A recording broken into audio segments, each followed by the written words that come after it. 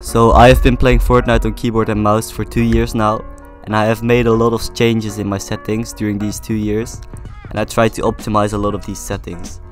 So these are from what I think are the best settings. So for the first setting you want to change, you actually need to go to DirectX 11 first, because here you have a lot of these settings that you can't see on performance mode, and basically everything needs to be off unless you want to see your FPS, except for this one, which is NVIDIA Reflex Low Latency, which needs to be turned on plus boost. I will link a video from Slyjack where he covers it very well, why you should turn this setting on, but I won't go further into depth. Then you can go back to performance mode if you want to, of course. Some people prefer to play on DirectX 11. So once you're back on performance mode, you should be able to see these settings only now. I recommend to put view distance on medium, textures on low. I play high meshes, my computer can handle it, maybe your PC can't. Just be careful with that. If you don't have a good PC, don't put it on high, put it on low. This also disabled. I play Triton Up 10 on 150 brightness. I think this is the best setting for colorblind. Then for audio, you have to put these on like the lowest everything, the subtitles. And the visualize sound effects should be on. It's kind of helpful, because sometimes you can see footsteps when you're not actually hearing them, or you can see someone gliding when you don't hear them gliding. For in-game settings, these aren't really that important. Toggle sprint should be on, auto open doors. Some people have it off, I prefer it on. Hold swap to pick up is very nice to have. Auto pick up weapons, in some situations you need this on, but I just have it off because sometimes I just pick up weapons I don't need. Preferred item slots, I would configure these as your liking, where you want your guns to be. For building, I would recommend reset building choice on and disable pre-edit option off. And this is because sometimes in competitive, at least, you need pre-edits to wipe a team real quick, and it also gives you less input delay when you have it off. Turbo building should be on, and auto confirm edits on edits. At least that's what I have. I've tried to play on none in this video, but it was dog shit. I couldn't get used to it, so I wouldn't recommend using that. Just play and confirm edit on release, it's much faster. These settings should all be off, except for this last one.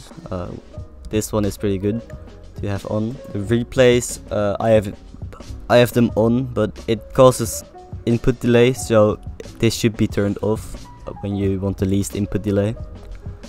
And all these on off, especially these ones. These can drastically improve your game when these are turned off. For the game UI, reticle is your crosshair.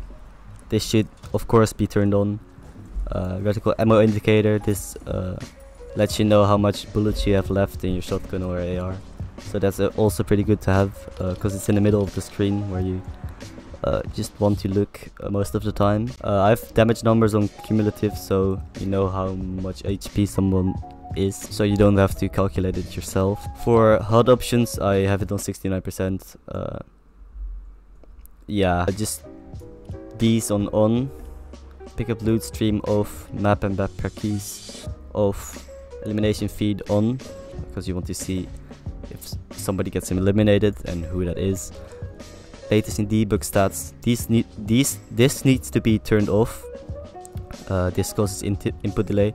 This needs to be turned on, because when you turn it on, it causes less input delay. These should all be turned off, and I'm not gonna go through my controller settings because I don't play controller anymore. Sensitivity, just your mouse sensitivity in general, is just preference. To be honest, I'm a low sensitivity player. I play on 800 DPI, 3.8%. But for aiming, it shouldn't really be higher than 50%, because then you won't be that accurate while shooting. Building sensitivity and editing sensitivity, I prefer to have my editing sensitivity just a tiny bit higher than my building sensitivity, but that's of course preference. For keybinds, now this is where it gets interesting. I play on WASQ instead of WASD. As you can see here, this is not WASQ, because I shifted my entire bind system to the middle of the keyboard, so I have more keys that I can hit with my pinky and my ring finger. Also, the reason that I play on the WASQ is because when you play WSD, you have to press your D button with your index finger, but when you play WSQ, you only press these buttons with your middle finger and ring finger, which leaves space to move the middle finger freely where you want it to be, which is optimal. For jumping, I wouldn't recommend changing it to any other key than spacebar, to be honest. I have sprint on what would be caps lock, so that's pretty good to have. I use it with my pinky, I think. Crouching, I put it on alt, but on a normal keyboard it would be on control. Combats, yeah, I wouldn't really change these. This is aiming and this is fire, so what I would recommend to change is scroll wheel pickup. When you scroll you up, for every scroll you do, it picks something up, which is really fast. For this is just really preference. For building, however, I would recommend just placing any two of the build pieces, I have wall and stairs, on your mouse side buttons, and the other two on your keyboard. The thing that I have different than many other players is place building, which I primarily place with my right mouse button instead of the left mouse button, and I go much more in depth in this video where I show you why it's better, but in a nutshell, it basically lets you place builds faster while pressing less buttons, so this is really good.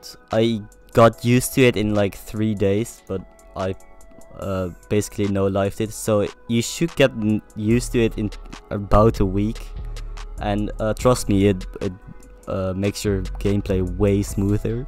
For building edits, I have yeah, this would be my E key, so it would be next to my W, but I also use scroll wheel reset, so when I scroll my mouse wheel down, edit it, and then also when I scroll once more, so I have to scroll 2 times, I get to reset build edits. So when I make a window, I just scroll down two times and I reset the wall almost instantly.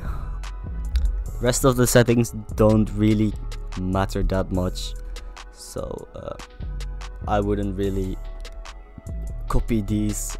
This, like, what is rocket racing? I don't think you need my settings for rocket racing, to be honest. So these were my settings. I hope you learned something new. If you have any questions, just leave them down below. I'll try to answer them. Yeah, and I'll see you in the next video. Goodbye. Oh, and I almost forgot. You gotta use code Kentaroxbusiness in the Fortnite item shop so I get your money. Thank you.